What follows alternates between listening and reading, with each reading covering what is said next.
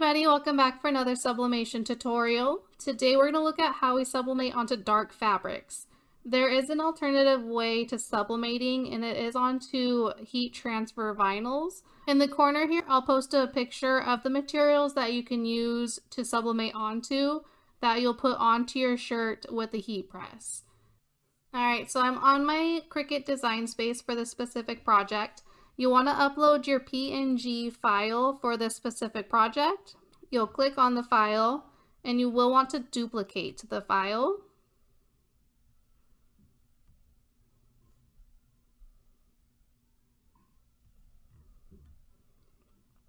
And once you have your file duplicated, don't change the size. You want to make sure both images are the exact same size or it won't work properly. Take one of the files and go to Operation and click on the basic cut. This here is what you're going to cut your vinyl with, and this is going to be the base layer that you'll sublimate your PNG colorful layer onto. So the next step here, I like to go ahead and do my cut first. So you'll hide your PNG file and you'll click on that. You'll go up to Make It.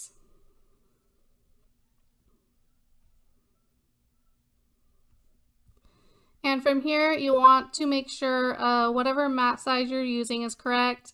And you will want to make sure that you mirror your image. And that way it's going to fit onto your paper. It's going to be the right size.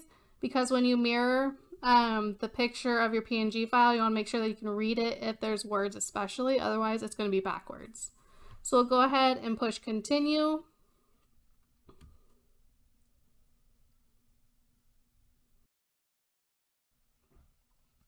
Alright, so now that this has come up, what I use for especially the glitter vinyl, it's a lot heavier and it's thicker. I use my cardstock 80 pound. It presses harder, so it's going to give a better cut. And then you'll load your mat, you'll load your paper onto your cutting mat and then load the mat, and then you'll get it going and cutting.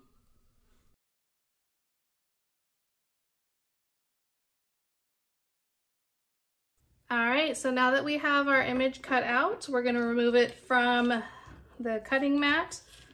Just remove your, well, if you used it, remove your tape. Go ahead and start weeding out your image. If you have excess, you can go ahead and just cut it off. And that way you can use it for another project.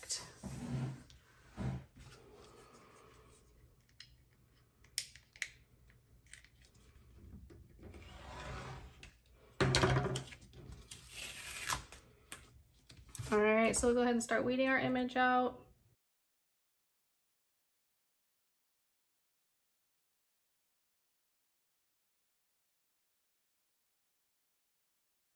Okay, so now that we have all of our little bits weeded out, make sure you don't have anything else stuck to the paper. Just go ahead and take it off. And you should have your design like this. And this is what we'll go ahead and tack to our shirt, and then we'll sublimate our image onto it. Alright, so now that we have that file cut out, you can go back and unhide your PNG colorful file. We'll zoom out a little bit there. And then you'll hide the actual cut file. So the basic cut, you'll hide that. And now we'll go ahead, and this takes another step where you actually print it out and then put it onto your cutting mat and then have the Cricut cut it out. So we'll have that highlighted. Go to Make It.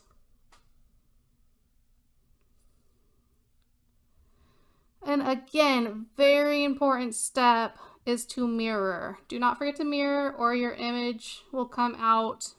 It'll be printed correctly, but you'll sublimate it backwards. So you actually end up sublimating like it looks here instead of the correct way. So we'll go there and then you'll press Continue. You'll send it to your printer. And that's what I'll do. Once you have it printed out and finished, you'll load your printed image onto your Cricut cutting mat and load it into your Cricut and have it cut. So you'll go through an extra couple of steps. But again, I'm going to do mine just a little bit differently and just cut my image out with some scissors because my Cricut's just not doing what I need to do right now.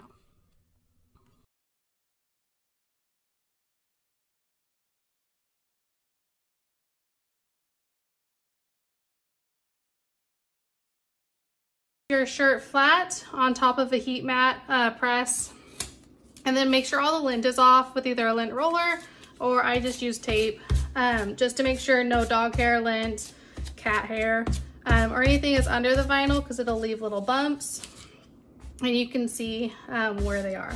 So we'll go ahead and heat our shirt just a little bit, nothing crazy. So the first thing we're going to do is tack our vinyl down. Just center it to where you want it to be. And for this, we're only going to be at about 300 and only tack it for about 10 to 15 seconds. Otherwise it'll shrink it, it'll burn it. And on top of that, we're going to come back and resublimate on it. So we don't want to give it too much heat just yet. So we'll go ahead and tack our vinyl.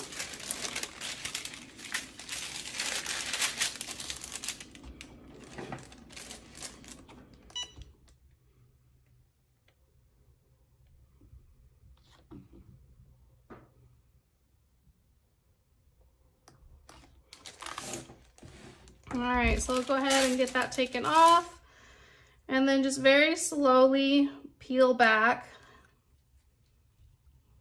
to get the clear layer off. And if you get little pieces that come off on the edges, just lay it back down and kind of flatten it out. But as long as you go really slow, you shouldn't have any issues, just like that.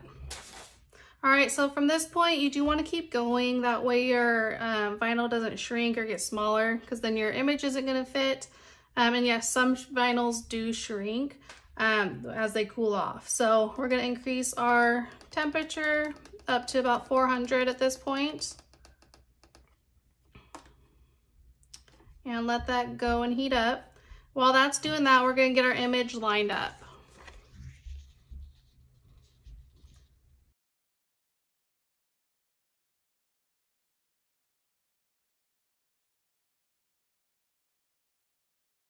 Okay, so once you get your vinyl pretty lined up, you're gonna go ahead and either use heat resistant tape, or like I do, I just use a little bit of painter's tape. It just seems to grip a little bit better for me and works well for me, but it's whatever your preference is and whatever's gonna work best for you. All right, so you should be all taped down. You'll put your parchment paper or butcher's paper, whatever you prefer to use, over your image. And we did go ahead and raise up to 400 degrees for 60 seconds, and we will do the full 60 seconds at 400 degrees.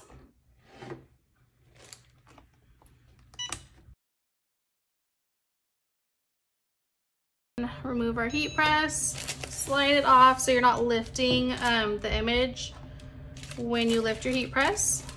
So as you can see, the ink is bled through the paper quite a bit, which is really good. It just means the sublimation process worked really well. So we'll go ahead and start removing our tape.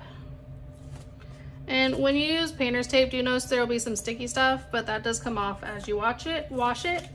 But when you use painter's tape, when you use regular heat resistant tape, that won't be an issue. And you'll go ahead and remove your image.